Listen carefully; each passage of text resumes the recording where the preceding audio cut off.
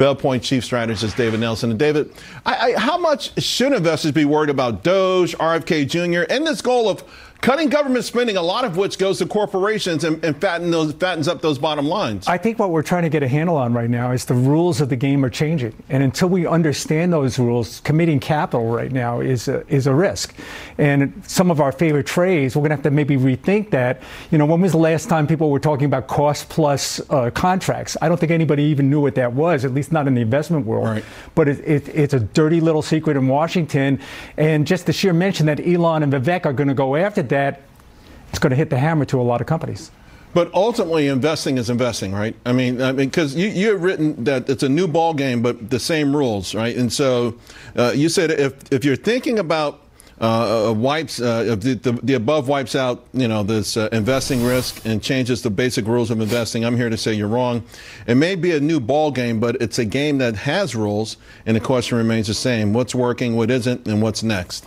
That is the case right now, and what we're dealing with right now, some of the things that we kind of had priced into the market, the idea that the Fed was going to keep on cutting, that seems to be going away. We're going to be lucky if we get just 50 basis points between now and the end of the first quarter.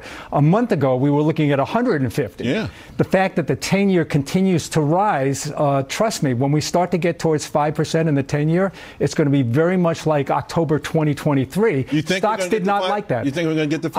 I think we're going to push higher. I think we're going to be looking at yields above 5% sometime in the next couple of years. Will there be some sort of, if that happens, there's some sort of a recognition, even though the Fed will never admit it, that there's just a new target, like this 2% goal might be unattainable, a 3% goal, the so-called neutral rate. Well, Wall Street, it seems to me, whatever the bad news is that always hurts the street, Wall Street ultimately adjusts. They embrace it, and they say we live with it, and then all of a sudden, bad news no longer hits the way it once did. I don't think we're in danger of the Fed actually hiking. Some are fearful of that. I think what it would take for that to happen, we'd actually have to see inflation start to accelerate, start to get above 3%. Right.